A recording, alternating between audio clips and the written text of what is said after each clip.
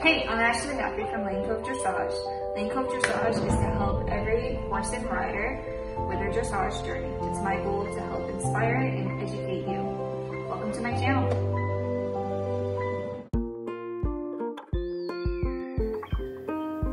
Hey everyone, my name is Ashley Haffey, and today I'm going to give you some valuable insight on how to navigate the horse shopping process. Now, when you start the horse shopping process, the first thing you're probably thinking about is, what is your riding set, what are your goals, and what is your budget? And those, I think, are the first three questions that you really kind of have to ask yourself when you're sitting down and thinking about purchasing a horse. So if you're looking for a horse that's an athlete and that you're going to be competitive with, you're also going to have to think about what your budget is and how you're going to achieve those goals.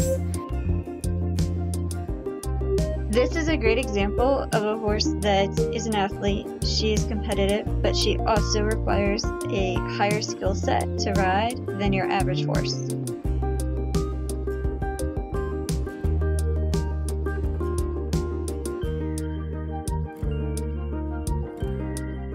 One of the big considerations I want you to think about before you start this process is what kind of horse is suitable for me. If you're competitive and you want a big competitive horse with huge gaits, are you athletic and fit enough to safely sit those gaits? Or are you going to need a trainer to ride that horse a couple days a week, and do you have it planned out in your budget for that horse to be in training?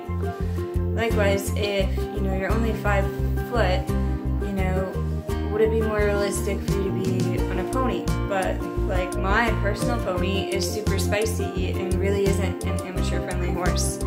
She's really hot. She gets going and she's extremely sensitive and light to the aids. If I accidentally touch her at all, she's trotting, and that might frustrate an amateur owner. Or you could be the type of person who really likes a flashy horse with lots of hair. So then are you going to be looking at an Iberian or a Frisian or something really pretty? Really think about what you want. The age of the horse, the sex of the horse. Do you want a mare? Do you want a gelding? And the training level of the horse.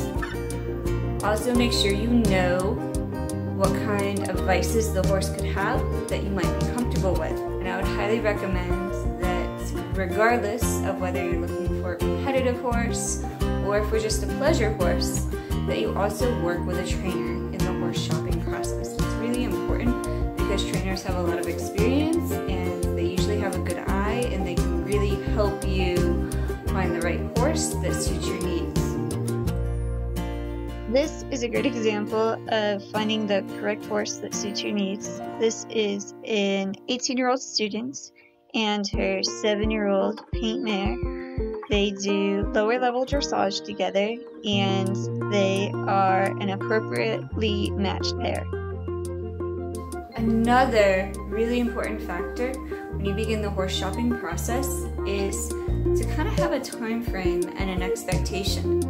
In some ways, I've met some people over the years just selling horses because I both buy and sell horses as well as help clients and customers find horses. And every once in a while, I'll get a customer that has tried 20-some horses.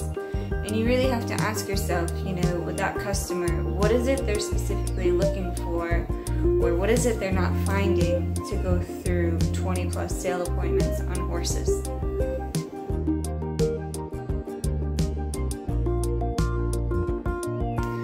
One of the major considerations you're going to want to figure out if you are working with a trainer is who's going to handle filtering through the sale ads.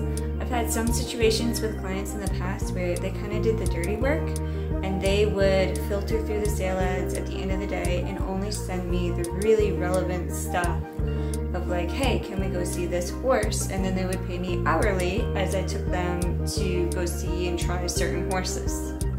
There's also been situations where I've had clients pay me a finder fee just to go out and find them a particular horse. So it really kind of depends on what you would like to do and what you feel most comfortable with.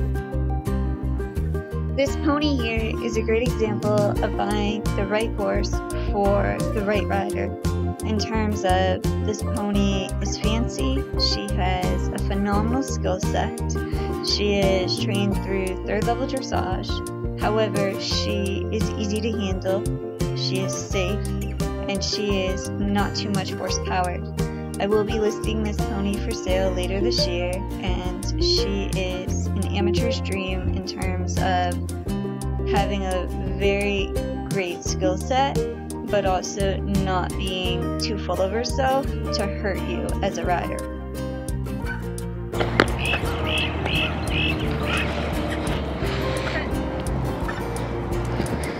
Crash Carly. Now let's imagine that you love the horse. The next step is to put a deposit on the horse so the horse is held for you.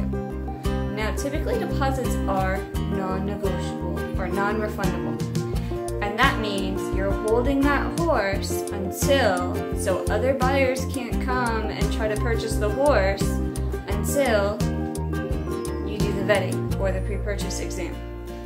However, you should really have that in writing, and you should have a clear understanding of how the deposit works for the particular situation. I've seen some deposits where they were refundable upon a bad vetting, but what do you call a bad vetting? I mean, is it just some x-rays you weren't comfortable with, but the one vet says they're sound, the other vet says they're not sound? You see how that can be a very tricky gray area? Definitely talk to your trainer or your coach and have that figured out ahead of time so that you know the plan when it's time to make a deposit. So after you pick out a horse and find a horse to go try that you think is suitable and appropriate, you're going to take your trainer with you and you're going to go to a sale appointment. And typically at a sale appointment, first the owner rides the horse. Now, if the owner doesn't ride the horse, I probably wouldn't get on the horse. You don't know how the horse is going to react to you, don't know the training, the background, the history on that horse, so I definitely urge you to always watch the owner ride first. If you're looking at a really kind of low budget horse that, you know, might be off a sale website or Craigslist or something like that, definitely have someone get on, because you never know if that horse is going to buck or bolt, and especially if the horse used to ride and maybe has been a pasture pup for a couple of years, you're definitely going to be looking at, you know, is the horse safe type issues, and you really want to be aware of that and stay safe. Now, if the horse is experienced and in a regular program, that's great, that's awesome. You're going to be looking at a good horse. So then, first the trainer rides, then your trainer will get on the horse and ride the horse. And then if they still think that and feel that this horse would be a good fit for you, then they put you as the owner up on the horse. Now if you're a re-rider or you're just getting back started and you're not comfortable going fast, say at the trot a lot or a lot of canter, I would highly recommend, you know, going on the lunge line until you find your legs on that horse, just so you can stay safe, because safety is always the priority and the goal. Also, along with that is you need to negotiate. Now, usually trainers get really offended if you lowball, and I've seen a lot of crazy lowballs over the year. So for me, as someone who used to work in sales, I always try to make the other trainer talk first. So if, for example, you know, I think the horse is worth a little bit less than what's represented, or maybe they have the horse overpriced, I won't go in and do something rude and say, hey, take $5K for this horse. I'm going to try to be more tactful and polite in the situation and say, hey, you know, I noticed you have this horse listed at 2nd level. However, I didn't really see you demonstrate any 2nd level work in the sale video or at the time of the sale appointment. You know, do you have video to show that the horse is at 2nd level, or if the horse is really only schooling, training 3, first 1, you know, are you willing to negotiate the price? And a lot of times, you know, that'll help the seller see that you're serious and help tactfully negotiate that price down. The next step is to set up the pre-purchase exam. So you definitely want to hire your own vet for that exam. Sometimes, trainers will recommend, the vets that they use or who's good in the area. But really, if you're not from around that area, it's always good to use your own vets, and also to have, your trainer's feedback as well, watching the exam to make sure the vet is doing things correctly. Before you go to the pre-purchase exam, also talk with your trainer and have a plan for x-rays. Are you planning on doing just the flexions and a basic exam? Are you planning on doing x-rays?